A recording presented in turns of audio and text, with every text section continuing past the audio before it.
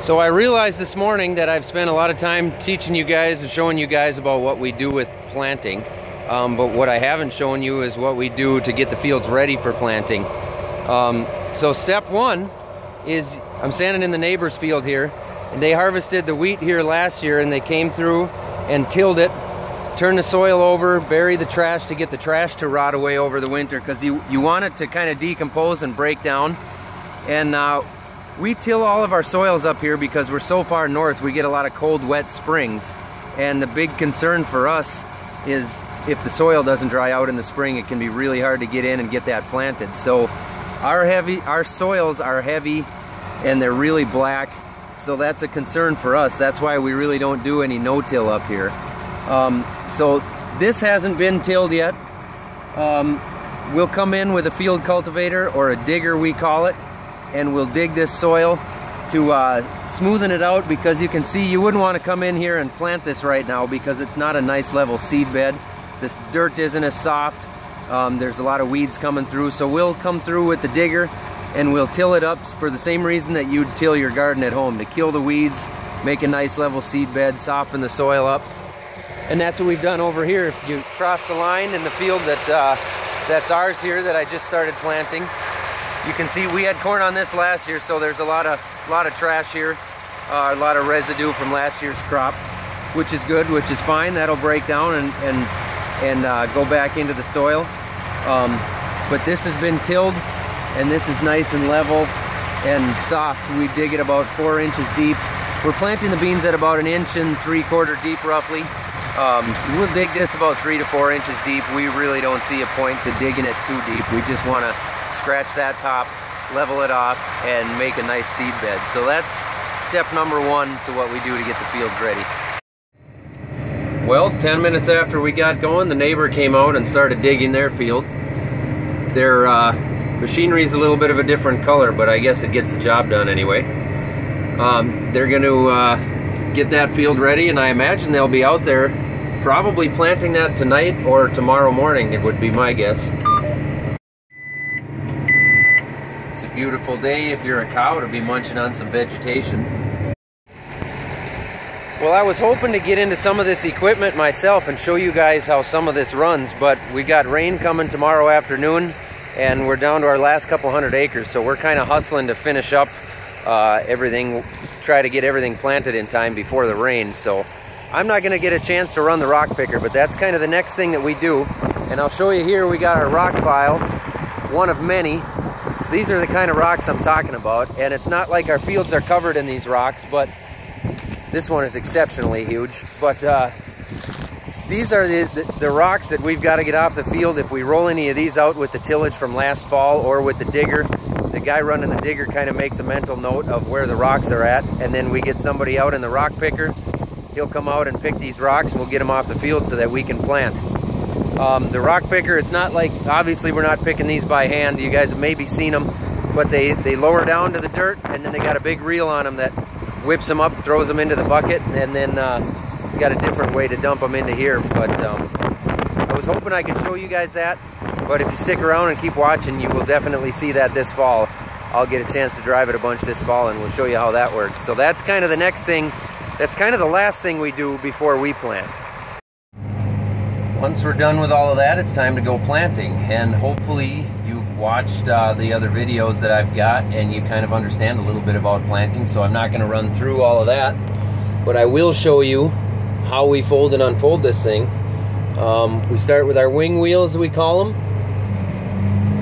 Put our wing wheels down, make sure it's folded up tight, and then we drop the 3-point hitch a little bit,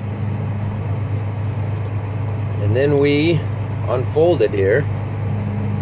Doing my best to hold the phone. I've kind of got to work with both hands while I'm doing this, so holding the phone's a little extra tricky. And we leave the tractor in neutral so that the planter can either roll forward or the tractor can roll backwards, just so nothing is binding up as it folds and unfolds.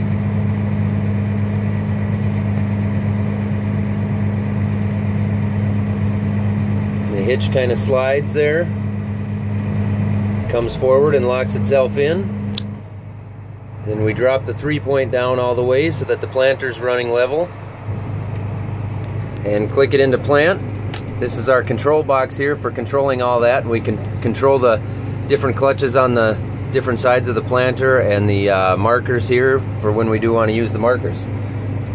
So that's how we do that. And then we go planting.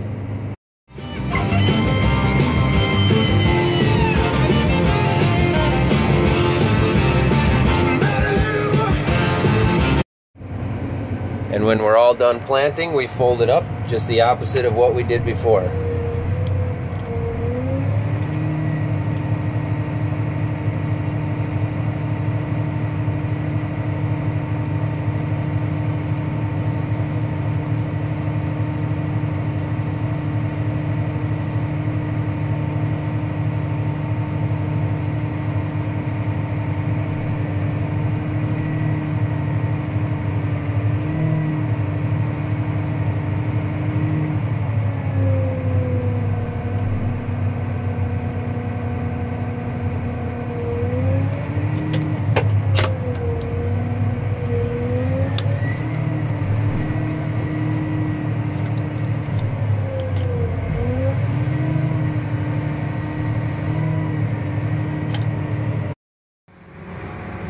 Alright, after we're done planting, we do what's called roll the field. And what the roller is it's got big drums on it, or barrels, I don't know what you'd call them. I call them drums, I guess. Big steel drums. They're hollow, so they're not as heavy as they look. But basically, he's going over the field to lay it out so it's nice and flat and level. It makes it much easier to combine. The header for the combine rests on the soil a lot more level. It doesn't pick up small rocks if you've got small rock issues. It's easier to get all the way down to the bottom and pick up all the seeds so that you're getting all the beans that you planted. Some guys will do that ahead of planting. We usually do it afterwards. It's really kind of a horse apiece. There's benefits to both. We don't do it on any of our corn ground where we planted corn because we don't have the residue or the trash left over from last year's plants, and so sometimes you get issues with wind blowing the soil around, and we don't want to cause any more soil erosion. So that's why we only do it where we've got last year's corn residue to level out for the beans. This is kind of a new thing that guys started doing really just within the last 10 years, it seems like. So that's the roller there. I finally got some footage of that. I haven't even gotten to drive it yet this year. The last thing that we do with our fields after we've planted it, and I was hoping to get some footage of it, but the sprayer's actually broke down right now, so I'm not going to get any video of that tonight, and I've got to stick around in the planter, keep this thing moving because the rain is coming. So I'll just tell you that you will get some video of the sprayer when we start spraying a little bit more, but our pre-emerge spray, we put it down right after we plant the beans, and it's before the beans come up, so we'll actually come by and plant this, hopefully, or spray this tomorrow, I hope. And the pre-emerge spray's got a couple of different residual chemicals in it that we spray down to help control some of the weeds that have become a problem in the last 5 years. There's a couple of different weeds that are a little bit resistant to Roundup. Roundup will still kill them, but they've got to be really small. And another thing it does is it just kind of buys us some time. It gives us a couple more weeks before we've got to hurry up and get back into this field to spray. So it helps us just control the weeds a little bit more, so we can get our corn sprayed before we have to get back to our bean fields and get those sprayed. But that's basically the last thing we do. Once we're done doing that, we wait for everything to pop up, and we kind of just move right into spraying corn once we've got all the pre-emerged beans sprayed. Make sure you subscribe to the channel and watch all the back videos if you haven't. I do have an Instagram now also, MN Millennial Farmer on Instagram, and I made it easier to find me on Facebook also. So if you're an Instagrammer or a Facebooker, go ahead and find me on there. And happy Mother's Day to all the moms out there. Thanks for watching.